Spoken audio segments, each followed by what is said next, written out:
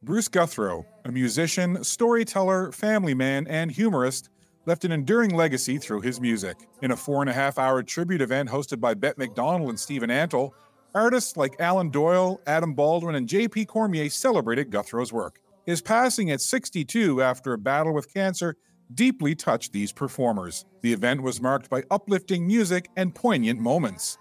Dylan Guthro shared a touching story of his father's influence, and others praised Bruce's mentorship of emerging artists. Guthro's impact stretched beyond Cape Breton, leaving a profound mark on Celtic culture. The event concluded with a heartfelt thanks to his family. Ian Nathanson has more at SaltWire.com.